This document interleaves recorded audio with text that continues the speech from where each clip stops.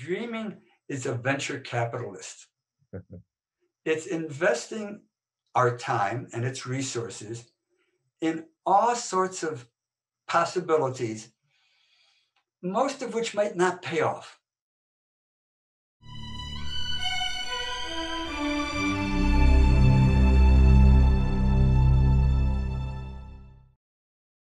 Bob, it's great to see you. I checked, the last time we spoke was in Boston. It was October of 2011. So we're heading up on our decade. And I'm really fascinated to see what has happened in sleep and dream research since. I enjoyed our conversation then. And I have to tell you, I loved your book, When Brains Dream, Exploring the Science and Mystery of Sleep. Unfortunately, I have missed a lot of sleep because I was reading it the last few days. But how long have you been working on the book? Well, Tony Zadra and I, we've been working on it. It probably started on it 2.5 years ago.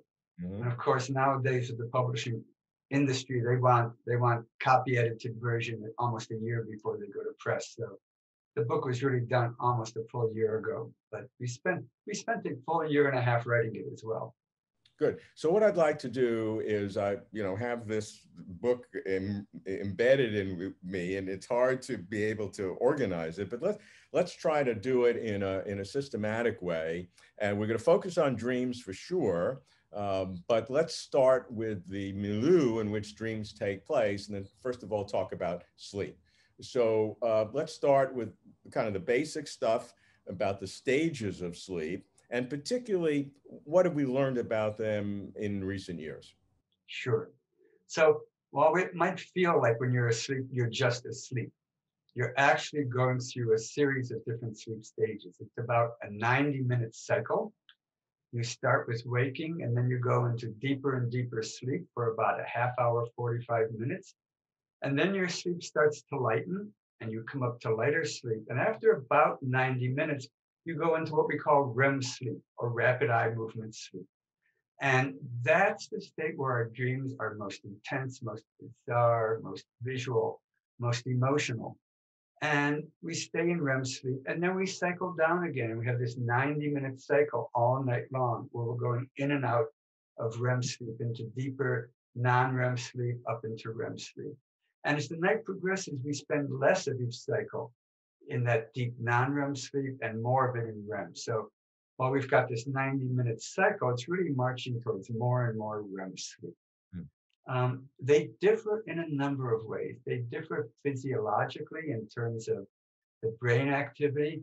If you're recording the EEG from the scalp, measuring the brain activity, you see these waves of oscillating activity occurring in the brain, which are very slow when you're in non-REM sleep, and then get faster and faster until you're in REM sleep, where you actually can't even see them anymore. So the brain becomes much more desynchronized. Looks more like when we're awake, when we're in REM sleep.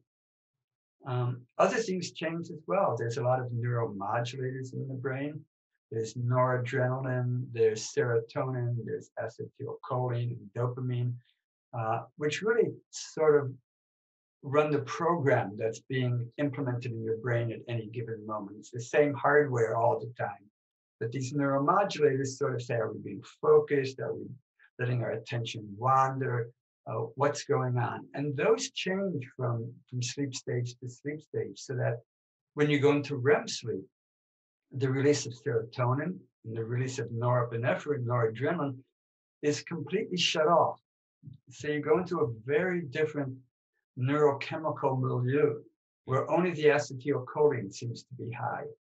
And so that seems to help us process memories more effectively.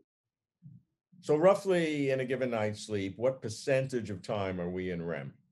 So we spend about 20% of the night in REM sleep. Children spend more. Infants spend hugely more, up to 2/3 of their night in REM. But basically, once we hit adolescence, we're spending 20% of our night in REM, 20% in the deeper stages of non-REM sleep, and a full 60% in sort of light non-REM sleep. Okay, of the non-REM sleep, which is 80%, 20% deep, 60%, you divide it into what you call N1, N2, and N3 different stages. And they're more than just specified, that there are different physiological functions. How deep can we understand those differences? The difference, well, first of all, the three stages, the division between those three stages is somewhat arbitrary. REM sleep is a qualitatively different state of sleep than non-REM. And we sort of draw lines between the different stages of non-REM depending on how much of the time in any given minute we spend with really slow oscillations in the brain. We don't know a lot about the function of these different stages. We know that children growing up released most of their growth hormone during N3, the deepest stage of non-REM sleep. And we know that for memory processing during the night, a lot of our processing of facts that we learn during the day, that information tends to be strengthened and solidified during N3 sleep, while other types of learning, like procedural learning of how to do things, or motor tasks, or visual tasks, tend to be more correlated with the amount of time we spend in N2 sleep. N1 only comes on as we're just falling asleep, and it's only 2 or 3 minutes long. Yeah. And when we talk about dream function, we can come back and talk about what N1 is doing. Okay. All right, let's go into now, we know the stages of sleep. Let's go into the physiological purposes of sleep. When people first started thinking about sleep, they just thought it was just rest. But as we've learned more, there are some very distinct physiological activities going on. So let's articulate those, and then we'll go on to dreams. Okay. So physiological functions of sleep. What you call housekeeping. Housekeeping. Housekeeping. So some of them are housekeeping. It turns out that we do a lot of processing of immunological systems, of hormonal systems. So we know, for example, and this is particularly relevant in the COVID era, that if we sleep deprive a subject after they've received, say, an influenza vaccination, and then look at how much antibody they're producing 2 weeks later, it's reduced 50% if they don't sleep the night after they receive the vaccination. Wow. So you really need that sleep afterwards. And you need it before too. You get the same sorts of results. If they just restrict people to 4 hours of sleep a night for 4 or 5 nights before the immunization, again, you get almost a 50% reduction in how much antibody you produce. And that's really the difference in many cases between being functionally immunized and not. Yeah, I've had the experience in life where if I feel like I'm getting sick or getting a cold, and I go to sleep and sleep a long time, in many cases, not all, I can avoid that. And, you know, I've always wondered, is that an old wives' tale or psychosomatic? But it might be psychosomatic, not in the placebo sense, but in the real sense of your mind really affecting how antibodies are formed. Yes, and we don't know what that mechanism is. We don't know how sleep is enhancing that, but it clearly does. And of course, as everybody knows if they stop and think about it, when you get a cold, there is this overwhelming drive to sleep. And in fact, one of the best known somnogens, chemical substances that can tend to push you into sleep, is the breakdown products of bacterial cell walls. So if you get a bacterial infection, your brain notices that and it tries to get you to sleep more. So not only is it helpful, but your brain knows that and tries to push you into that state. You've also talked about growth hormone being amplified during sleep. In fact, you have some statistic with just in children, very large growth can occur, measurable in just 1 or 2 nights. Is that right? You can grow close to 1/4 of an inch overnight. That's unbelievable. That can, when they first came up with this measurement, and it was a nurse who did it because the doctors all thought they knew better, but she actually saw kids a lot. Yeah. when they stop to think about it, if you take each spinal segment, each spinal bone, there's a growth plate at the top and the bottom of that segment, that spinal segment. And if each of those growth plates does one cell division, gets one cell thicker, and you do that for the whole length of your spine, it's somewhere between 1/8 and 1/4 of an inch. And so, yes, when parents say to their kids, "You're bigger than you were yesterday," that can literally be true. Wow, that's amazing. And, What else? and something like 80% of that growth hormone that's driving that cell division, that growth, is released during those times when you're in that deepest M3 sleep.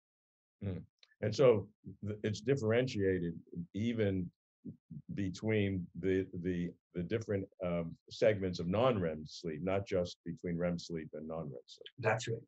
That's right. It's that deep M3 sleep that seems to be pushing the release of growth hormone. How about the physiological process of memory consolidation?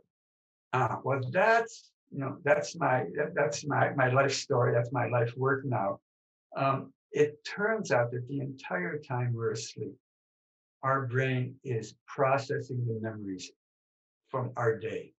What I like to tell people is evolution has calculated that for every 2 hours we spend awake taking in new information, it has to go offline for an hour. So it can just step back and look at that information and figure out, if you will, what it means. It's very easy to record something. It's very hard to figure out whether it's worth keeping, how it should be kept, where it should be stored, and in essence, what it means. And that's what the brain is doing all night long. It's taking memories and stabilizing them. It's making them stronger so that you can, for example, do some task you learned the night before faster, more efficiently in the morning than you could in the evening before you went to bed. It'll take an emotional memory and strip out all the background images in a scene and just hold the memory for the emotional core of that event. If you're taking in a lot of related information, it will take that information and it'll look for patterns. It'll extract gist from it. It can hold on to the gist and forget the detail. Or if there's some sort of pattern in the data, it can discover that or the rules that control it. All of this is happening while we sleep. And much of this, it doesn't seem to be able to do while we're awake. Well, that sounds like a great story, but as a former neuroscientist myself, I've got to ask you, give me an experimental design that can back up what you just said. Okay, let's take a simple task. Typing with your left hand up on the keys, the sequence 41324. Okay. It's sort of an ugly sequence that goes back and forth. We'll have a subject type that as quickly and accurately as they can for 30 seconds. Rest for 30 seconds. Do it again for a total of 12 repetitions. Most people, especially if you take like college students, they'll start off somewhere around 18. In the first 30 seconds, they'll type it successfully 18 times. Then after just 3 or 4 trials, they'll be up around 23 or 24. And at the end of the 12, they will plateau maybe at 26. We do that in the morning. We say thanks, see you later. We send them home. They come back that evening, 12 hours later. We sit them down. We have them do just 2 30-second trials. And where are they? They're at 24, right where they ended when they finished training that morning. If we flip the time scale, if we train them in the evening, they still start at 16. They still train up to about 24 at the end. They come back the next morning, and right off the bat, they're 15 to 20% faster. Wow. Okay, now maybe that's not sleep. Maybe that has to do with just the night, but we can repeat this in a nap paradigm. We can train them at 10 in the morning, test them at 3 in the afternoon, and give half of them a 90-minute nap. And the ones that get the 90-minute nap will again be 15 to 20% faster at 3 p.m. The ones who don't nap will be exactly where they were at the end of training. And if we look at the sleep, especially with the overnight study, we'll find that the amount of time they spend in N2 sleep late in the night is highly predictive of the overnight improvement. In fact, it explains 50% of the variance in how much improvement people show. Okay, just to finalize the physiological benefits of sleep, you've also talked about the kind of the cleansing of the brain from beta amyloid proteins, which could be cause of Alzheimer's, other kinds of things by the cerebral cortical fluid kind of bathing that. Is that a kind of a generalization, or do you know that? No, we now know that, and there's been more and more studies replicating that, and we're really confident now. While you're sleeping, the cells in the brain actually shrink a little bit. And when they do that, they open up a lot more space around them. Okay. And that allows the cerebral spinal fluid, which really bathes all the cells in the brain and the spinal cord. It gives it a lot more room, and you get more motion of that fluid. And the studies have been done and show that you get actual washing out of these beta amyloid complexes that are indeed hypothesized to be a major contributor to the development of Alzheimer's disease. And might that mean, because I spent so much time reading your book and learning so much, that I have a higher percentage of maybe getting Alzheimer's because I missed sleep the last couple of nights? Not a couple of nights, no. If you read kidding. my book compellingly every night for the next 5 years, that might do it. Okay, I'm not doing it anymore. But it's been shown that your amyloid content will be lower in the morning than it was the night before, if and only if you've slept. And there's now a study out that came out in Science, I think almost 2 years ago now, that shows that that increased flow happens during slow wave sleep. Mm. And it actually happens in a pulsatile way that's timed to the actual slow oscillation. So these slow oscillations are going at about 0.5 to 1 per second. So they take about 1 or 2 seconds to happen. And you can actually, in fMRI, see the pulses lining up with that actual electrical activity in the brain. So the brain is pumping it out. Another important function we're discovering for sleep is that it seems to be involved in the regulation of insulin. When people are sleep deprived for a couple of nights or put on 4 hours of sleep a night for 4 or 5 nights, they start to look pre-diabetic. Their regulation of insulin goes off, and it leads to an increase in weight. It leads to more eating because the insulin regulation is off. And Ed Van Cotter at the University of Chicago has hypothesized that, in fact, much of the epidemic of obesity that we have, not just in the US, but around the world, is not just caused by the food we're eating, but the lack of sleep that we're slowly building up.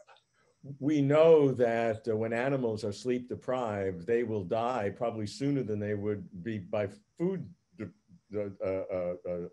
depletion.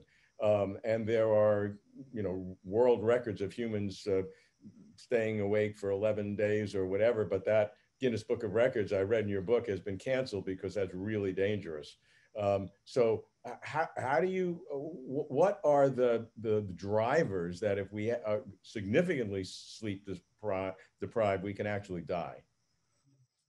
We don't know the answer to that question. And it's a fascinating one because it's been probably close to 40 to 50 years since it was first really cleanly shown with rats that if they are sleep deprived, they will die, all of them, within 1 to 2 weeks. And they've spent 40 to 50 years trying to figure out why they die, and we don't know. Mm. They tend to get infections. It might be some kind of sepsis, but that doesn't seem to be able to explain it all. Mm. So it really is one of those remaining mysteries of sleep. Bob, I'm really looking forward to talking about dreams. I loved your book, When Brains Dream, Exploring the Science and Mystery of Sleep, which largely focused on on dreams. So let's begin with kind of a history of dreams. And just from my perspective as an amateur, at one extreme, dreams have been the word of God. Joseph with interpreting Pharaoh's dreams, Daniel's prophecies about world empires and Babylonian dreams. The other extreme, you have some scientists, and I must say I've been sort of in that group, thinking that dreams are an epiphenomena. They seem like they're doing something, but they're really the results of other kind of processes in the brain going on, the house cleaning effects, that you have these firings going on that trigger thoughts, and we impute meaning to them where there's absolutely none. Then, of course, you have Freud, who gives all these psychological and psychosexual meanings to dream, kind of an orthogonal. So you have these vast extremes. So give me a sense of your approach to the history of understanding dreams. Well, you know, the interpretation of dreams goes back to the earliest recorded stories in the world, the Epic of Gilgamesh from 4000 BC, which is just filled with these dreams that usually his mother, Freud would like that, his mother interprets, but they're always messages from the gods. And so for thousands of years, that was the main interpretation of dreams, that they were messages from the gods, because they clearly feel like messages and they've got to be coming from somewhere. And where could they come from but from the gods? And so that was the idea until probably getting into the 1800s. And in the 1800s, in the 50 years before Freud, researchers actually started studying dreams. The French, the British, some American researchers did really superb research on dreaming. And what they seem to say is that dreams, well, not so much function, but mechanism of construction, is that they took things from our memories and they found things related to those memories and they built stories out of them. And they didn't talk much about function. So back when it was the gods, the function was, that's how gods talk to us. The function of the dream was to transmit that message. For much of the 1800s, they didn't have much to say about function until the very end, literally until 1900, when Freud came out with his interpretation of dreams. And then Freud did two things. He talked about where dreams came from, which was from our repressed desires. And then he talked about the function of dreams. And what very few people know is that Freud thought that the reason we dreamed was to keep us from waking up. That the function of a dream was to take this repressed desire, my intense desire to sleep with my mother, which I never knew I had, but Freud assures me I had. And when you're asleep, our ability to sort of suppress these desires is weakened, says Freud, and they start to leak into our conscious mind. And so our conscious mind frantically tries to cover up that desire by changing the dream, changing the desire from my wanting to sleep with my mother to my wanting to go exploring in a cave or something like that, so that it wouldn't be so upsetting to me that it woke me up. But the main function of dream construction was to suppress that illicit desire enough to keep me from falling asleep.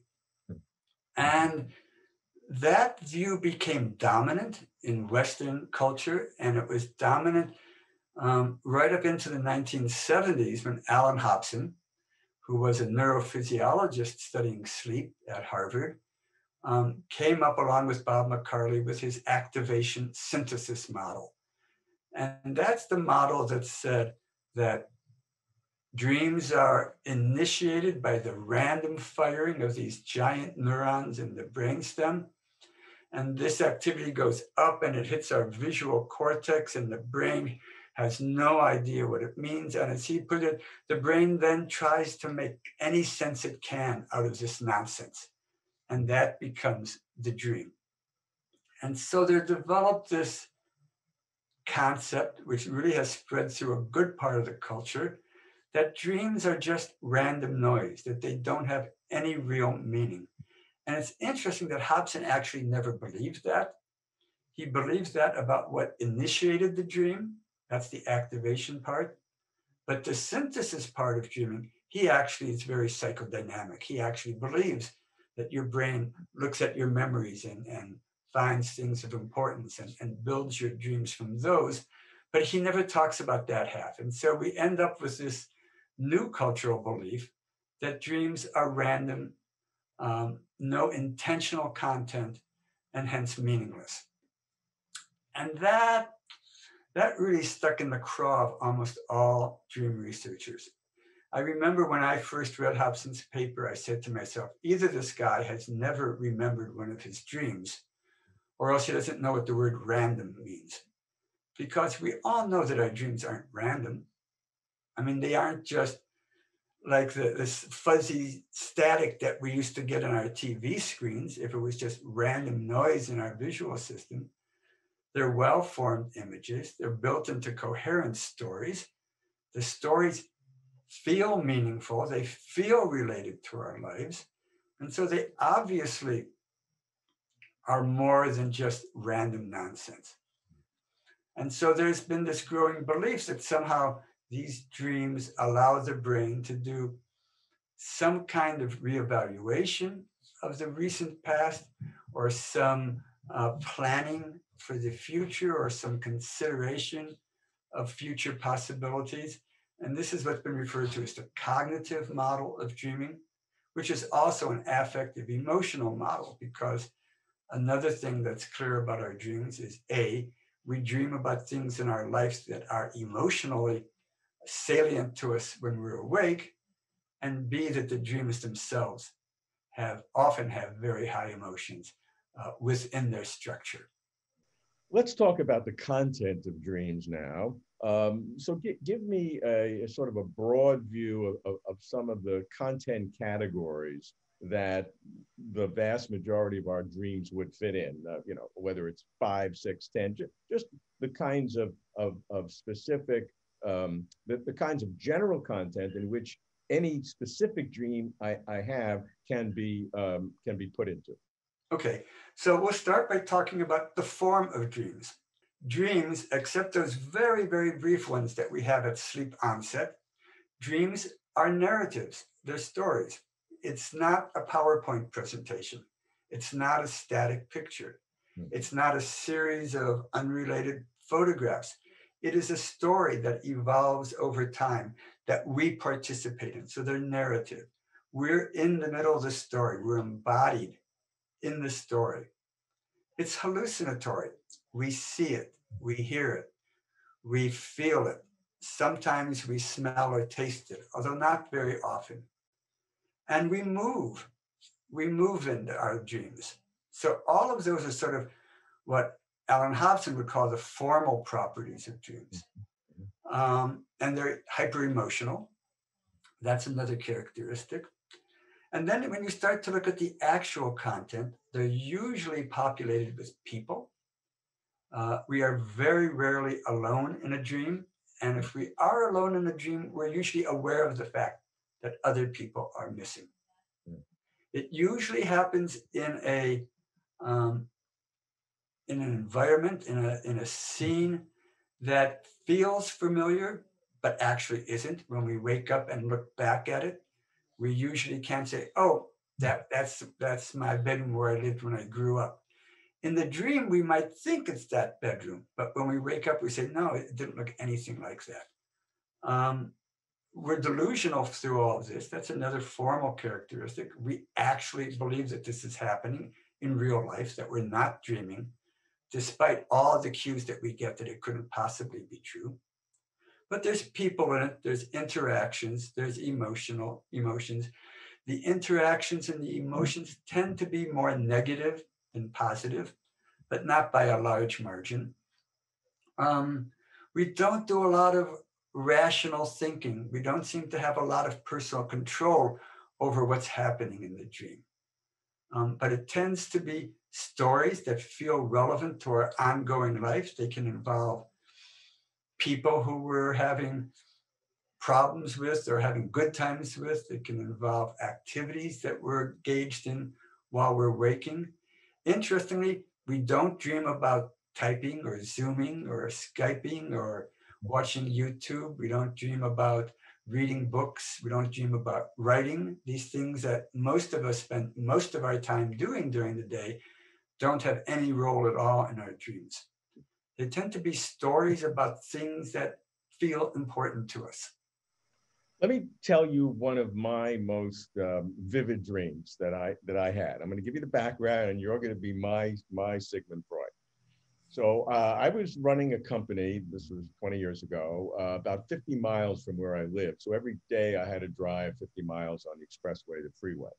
So now, that's the setting, and here's the dream I had. A friend is suddenly sick from the company and asked that I take him home on his motorcycle. Now, I've never driven a motorcycle at all. And he tells me that I'm going to have to drive because he can't drive the motorcycle. And it's about an hour on the freeway to his home. I tell him in the dream, I said, I don't even have a helmet. And he said, no, you don't need a helmet because there's a second passenger who's going to also be sitting with me on the motorcycle. So now I'm sort of in I'm saying, can at least I use the surface streets? Because maybe then if I have an accident, we won't get as hurt. He said, no. You have to use the freeway. And then I remember this so specific. And I said, what is the slowest speed that I can drive on the freeway? What's the slowest? He said 50 miles an hour. And then I said, I'm not going to do it. I'm just not going to do this. And then suddenly, all at once, about 15 or 20 people, all from my company, surround me and tell me I have to do it. They're going to insist that I drive him on this motorcycle without a helmet. And I feel myself pressured and almost willing to give in. But then finally, I feel myself resisting and say, here's what I'm going to do. I'm going to call Uber and buy everybody in this crowd a free ride home. Now, I'm smart enough to know that I shouldn't drive that motorcycle, but I'm not smart enough to know that I'm dreaming, and this is all nonsense. Well, I have to start by giving you the answer I give everybody who comes up to me and says, here's a dream, tell me what it means. I always say, Robert, you are one sick cookie. That's my standard response. That's no revelation. Yes, and then when their face starts to crumble, I laugh and I say, I have no idea what it means to you, and I'm not sure it even has a meaning.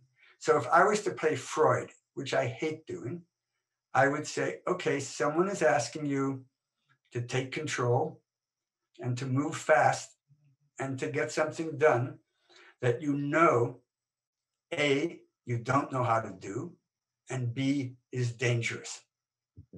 Feel like most of your life? Yeah. Yeah. I'm going to tell you one more, and this is a shorter one. So I'm in a taxi, and Vladimir Putin is the taxi driver. And I'm sitting in the back seat, and I really want to talk to him, and he seems like he wants to talk to me. And so as we begin a conversation, every time he talks to me, he looks back to me.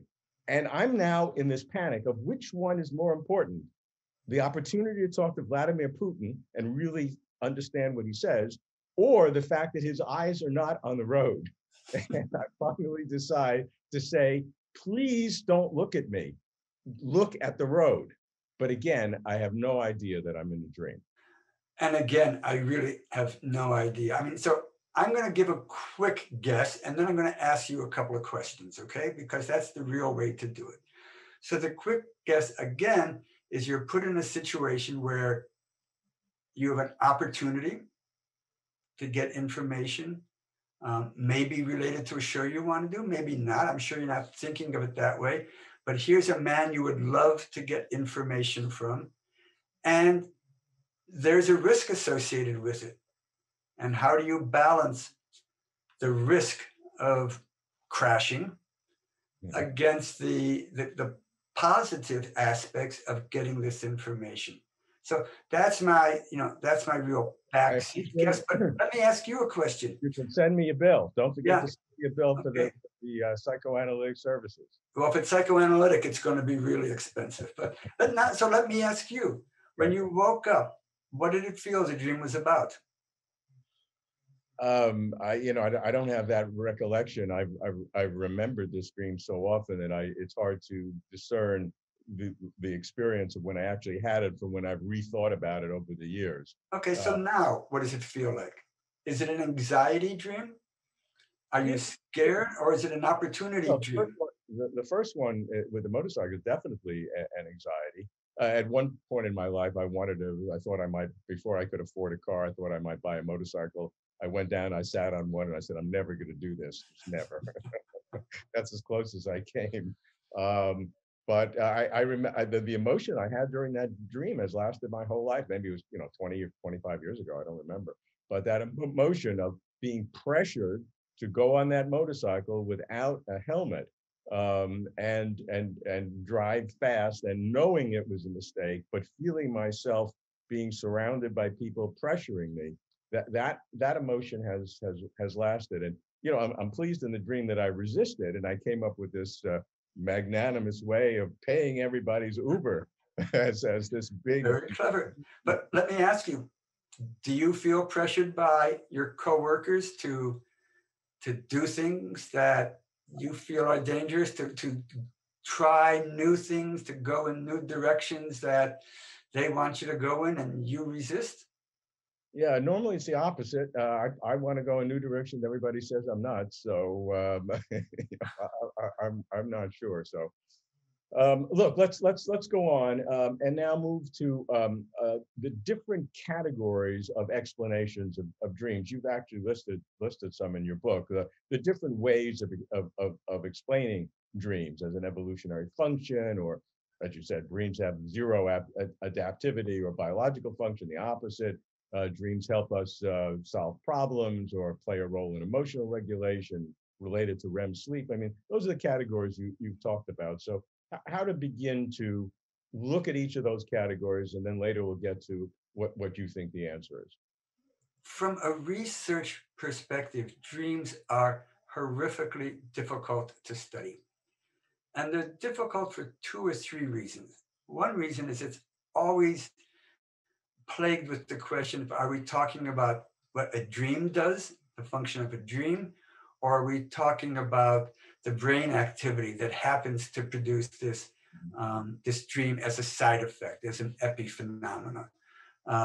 To give you a sense of what that means, a cardiologist will put a stethoscope on your chest and listen to your heartbeat and tell you that you have this kind of a problem or that kind of a problem, or that you have a clean bill of health. That heartbeat is just an epiphenomenon. The brain didn't evolve with an intention to make a sound that a cardiologist could interpret. The evolution produced a pump. And if you got a pump, it's going to make a noise every time it pumps. And we The have heart. found a use for it. So we never know with dreams, is there some basic brain process going on that serves a function, or is it actually the dream that's doing something? So The fundamental difference. yes, yes. So we do something. So that's one problem. Problem number two is it's very hard to experimentally manipulate someone's dreams. And even when we can, we don't know whether the impact of that is through the person dreaming, having the phenomenological experience of dreaming, or whether it's just a brain activity that's being induced that we know must be producing that dream. And so we're always sort of stuck with these caveats when we talk about, what dreaming is doing. Um, so then when we come back and we ask, well, what is it doing? Is it doing emotion regulation? So we can look at dream content. Roz Cartwright, back in the last century, did these wonderful studies with women who had just gone through divorce. And she collected their dream reports from REM sleep. And then she looked and asked, okay, how often do their ex-spouses appear in the dream? And in what role? In which dreams does the woman take a more dominant role in relationship to their ex-spouse, and in which dreams is the ex-spouse domineering in the dream. And she found that insofar as the women were dominant in their dreams with their ex-spouses, if you looked 6 months out, they were less likely to be depressed. Mm.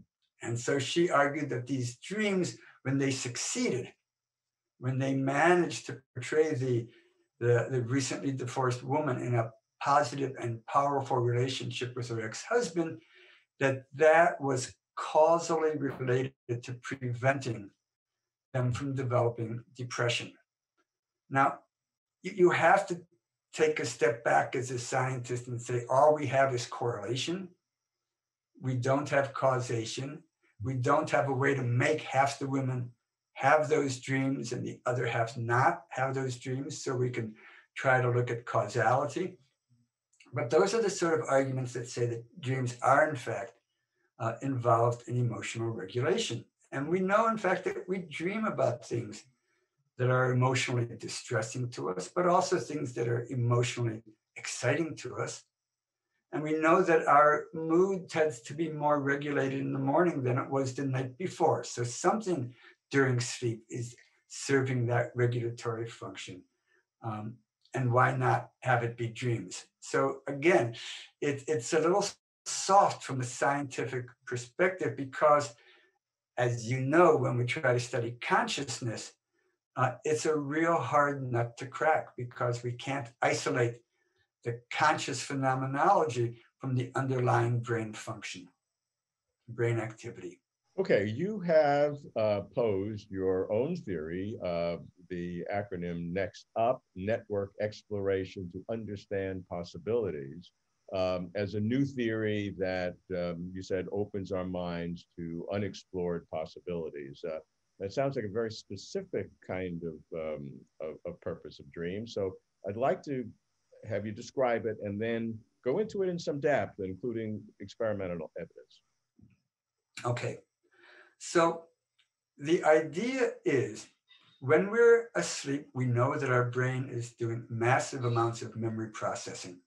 And most of that memory processing, if we analyze it, if we ask what is the impact of the sleep on those memories, we describe it as convergent thinking processes. That is to say, it takes a bunch of information and tries to come and find the central meaning of it. It tries to find the gist of it and extract the gist.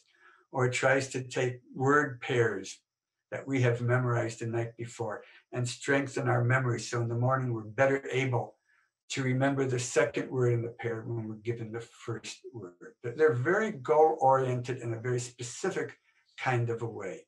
And that's important, and that's very helpful to the organism. It makes the organism better prepared to face the world the next morning because it has this extracted meaning in some cases and this increased strength of the memories and this better ability to perform tasks as a result of sleeping. There's this nice phrase, memories about the future, not about the past, that you have in the book. That's right. And that actually comes from Dan Schachter, who said that we tend to think of memories as being about the past. You know, when we get older and we're in our rocking chair, we can say, remember when we were younger and we did this or that. But that's not why memories evolved. Memories evolved so that when we find ourselves in a situation in the future that we've lived through in the past, or that's similar to something we've lived through in the past, we can learn from our mistakes. Mm. And that's what memory is about, so that we don't repeat failed patterns, so that we can take knowledge that we've accrued in our memories to project and predict what kind of behavior will be most successful in the future. This is very consistent with a kind of a recent theory of brain function in general, that the brain is a predictive organ. And you can do, there's been a lot of work showing in sensory work between afferent and efferent fibers that the brain is imposing ideas on sensation. And the underlying theory is that this is a predictive, the brain is always predicting something and then matching the reality against the prediction and then modifying its prediction. So if that's a core kind of fundamental approach to the brain, then what you're saying in memory is very consistent with that. Right, but notice that we're working over huge scales of time. So the brain sends a signal to a motor afferent to cause a muscle to contract.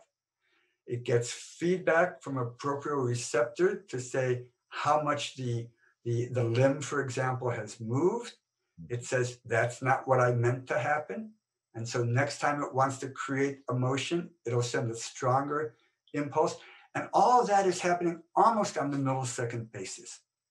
And the same with the visual system, with all our sensory systems. So it's doing this fine tuning so that it can predict what's really happening in the outer world more and more accurately. And it's doing it on a fraction of a second basis. And then we have the kind of overnight processing of memories that I've been talking about mostly for the last 20 years, which is non-conscious, not dream-related memory processing. And that's working on a scale of hours, right? I'm going to be better at this in the morning than I was the night before. But it is something that the brain has identified, and we can talk about this more, that the brain has said, you know what, in the near future, hours to days, this information would be valuable if I could make it more predictive, if I could be better able to predict which card is going to get turned over in the deck next. So that's on that scale. When we're dreaming, we're really talking longer scale. So I sometimes say dreaming is a venture capitalist. It's investing our time and its resources in all sorts of possibilities, most of which might not pay off. You know, venture capitalists, we say that if half of the investments of a venture capitalist turn a profit, they're not a venture capitalist. For sure. They're looking for 10% of their investments turning 1,000% profit, and then they're happy. So when we dream, our brain does something very different from what it's doing in the non-conscious memory processing during the night. It looks for strangely weak associations. So something happens in your day. I'm driving home from work. I live in Cambridge, Massachusetts. Some jerk runs a stop sign and almost crashes into me. I have to swerve into oncoming traffic to avoid being hit. Fortunately, there's a break in traffic. I get around fine. You know, I make it home safely. I tell Debbie, my wife, I'm going to take that job in Iowa. I'm done driving in Boston. That night I have a dream. And in my dream, I'm at the amusement park with my son, Adam. And he's 5 years old. And we're on the bumper cars. And he's driving the bumper car and he's crashing into everybody he can. And everybody else is crashing into him. And he's laughing and laughing. And I'm sitting there saying, I don't want to be here. This is not fun.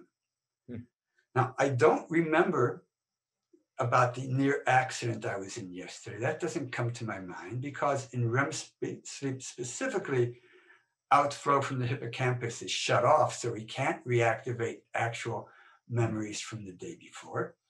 And I certainly don't replay that memory, which the brain is going to do for me as soon as I wake up. And so I wake up and I laugh and I said, oh, I just had a dream about that accident I was almost in. And if I want to, I can stop and say, what the hell was my brain doing? I mean, those are totally different situations. I mean, one was really dangerous. The other one wasn't really dangerous at all. And if I think about it, maybe I say, well, actually, you know, the car coming through the stop sign wasn't as dangerous as it felt at the time, was it? I mean, if he had hit me, it would have been an insurance claim. You know, I might have needed to go to the chiropractor. He wasn't going fast enough that he would have flipped my car or hurt me seriously. It was just scary. So one could argue that the brain wasn't trying to give me that message. It was saying, okay, you had this really upsetting event during the day. Let's find things that seem related to it. what's related to it? And one of the things it comes up with is bumper cars in the amusement park. Mhm.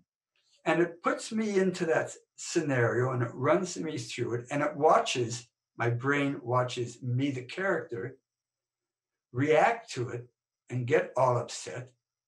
And my brain looks at that level of upset and says, okay, this is valuable. This is important because he's reacting strongly to it. I'm going to connect it to what happened during the day. I'm literally going to strengthen the synaptic connections between nerve cells that go from the event of the day through my associative networks to being at the amusement park, so that when I'm awake tomorrow, even if I don't wake up and remember the dream, those connections will be stronger.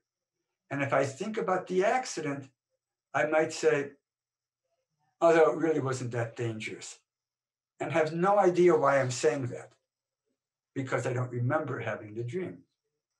Exploring and then strengthening weak associations is I think, the key element of the next theory that you have, network exploration to understand possibilities. Now, you have a priming experiment, which is very specific in showing how weak associations are strengthened in dreams. And in my knowledge, that seemed to be one of the most powerful experiments. All the other theory is great. I love to hear it and stories, but that experiment is counterintuitive and unexpected, and the results seem to be extremely significant. Yes. So this is a wonderful old cognitive psychology test. I'm going to flash a word on a screen, maybe the word wrong. And half the time I'll flash a word, and half the time I'll flash a non-word. It might put up WRONK instead of WRONG. And then when that comes up, I say, press one of two buttons. It's a word, it's not a word. Do it as quickly as accurate and as accurately as you can. And then the trick of the study is that before each of these words, a quarter second before that word pops up, I flash another word on the screen.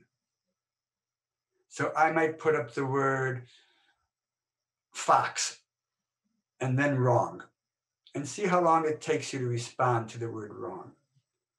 Or I might put up the word thief and then wrong. Or I might put up right and then wrong. And if I put up right and then wrong, you will correctly identify wrong as a word faster than if I go thief wrong. And if I go thief wrong, you'll go faster than if I put up mop wrong. So we can take an unrelated word prime and look at how much faster a weak associate and a strong associate makes the brain.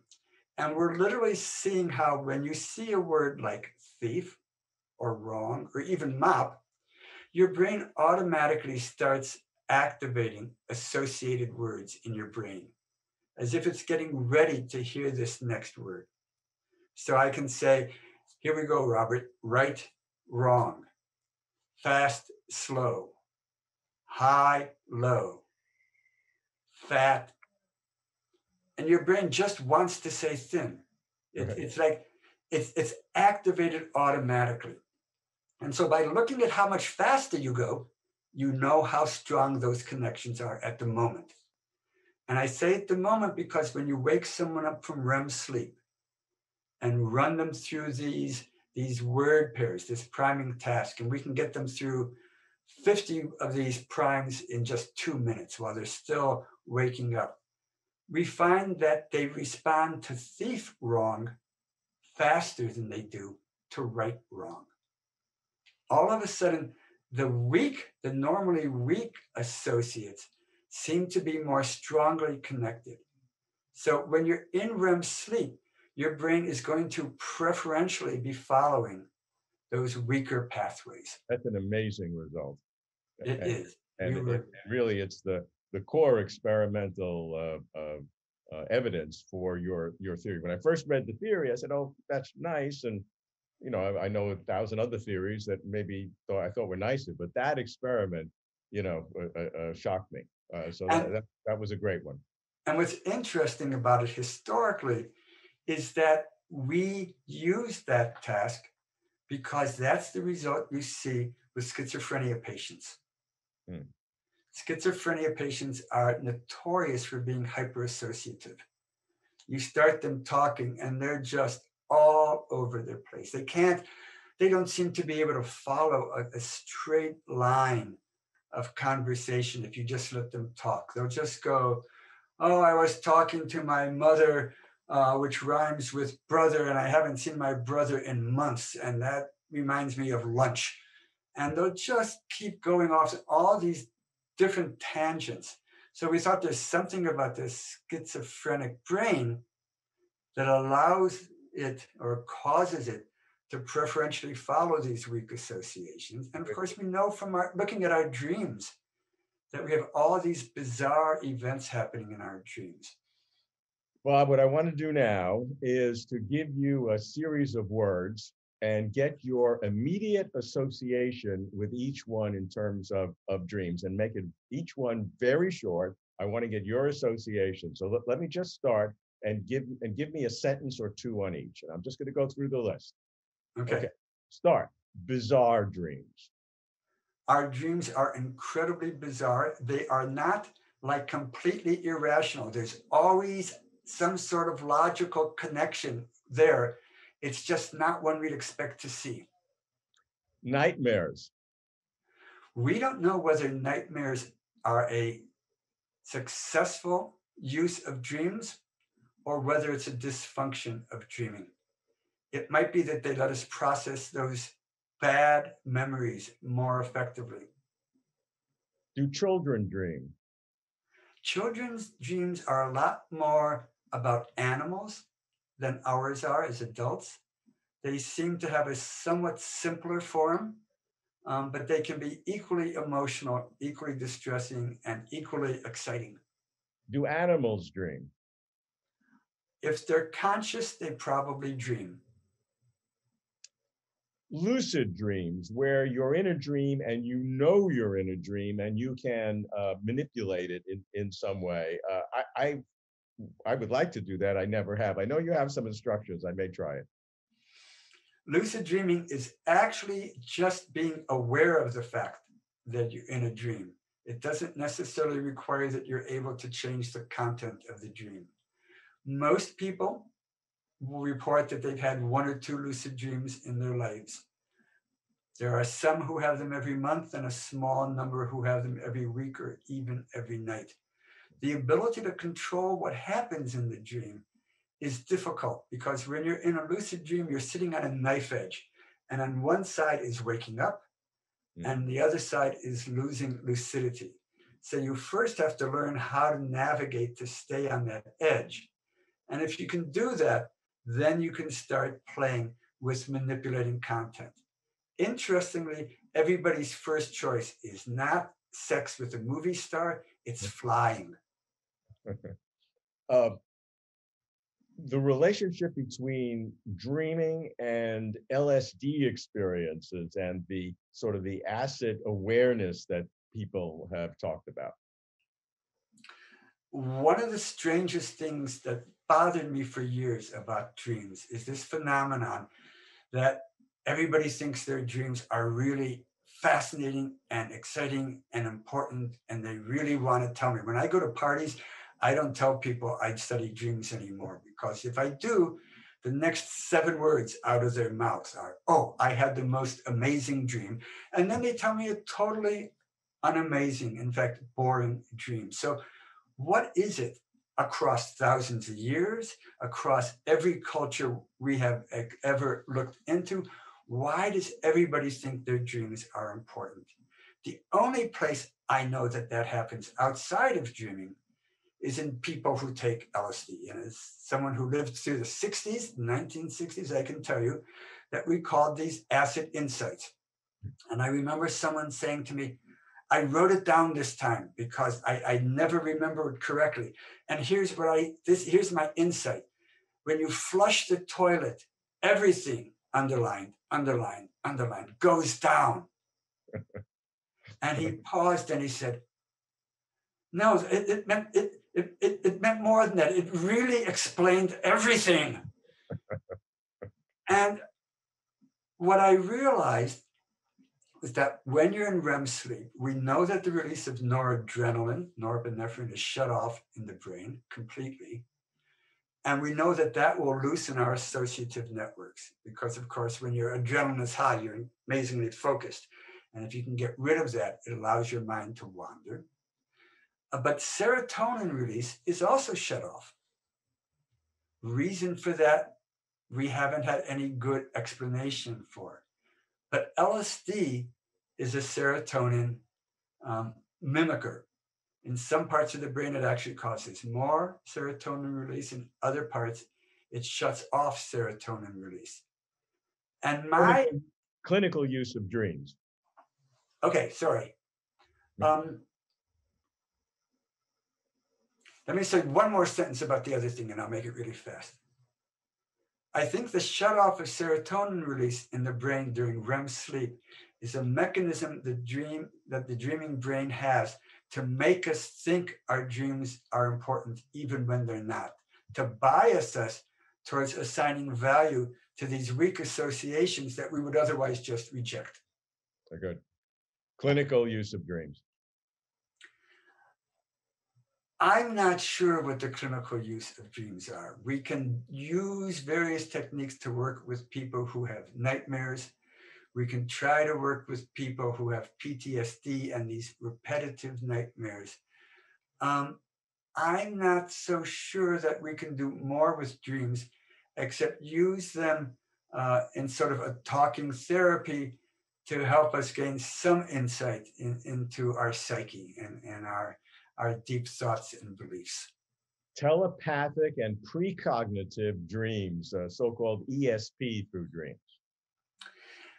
I think the ESP of dreams is part of that serotonergic shutdown telling us that things are important, whether they are or not. I think we see lots of coincidences in our lives and assign meaning to them. And when we dream them, we assign more meaning.